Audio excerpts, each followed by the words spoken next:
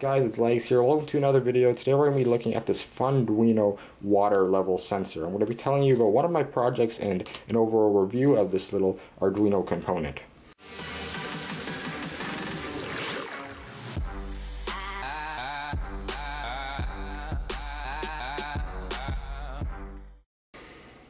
Basically, you connect this to your Arduino, and not only does it sense if there's water, it also senses the level of the water. I'm making the assumption that it calculates the resistance between each individual wire here in order to determine how much the water level is, but that's just an assumption.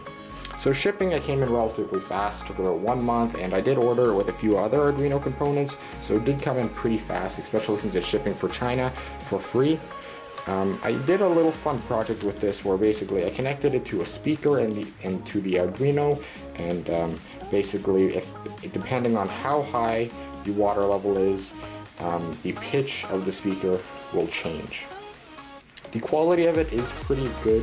Unfortunately, I did have some problems putting wires into here, but I did eventually jam them in. Now, this might not be this problem or this product's problem. It could be just the wire problems, but I'm not going to make some assumptions right now.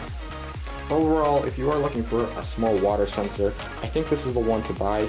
The link is in the description below if you're interested. I hope you guys enjoy. Bye.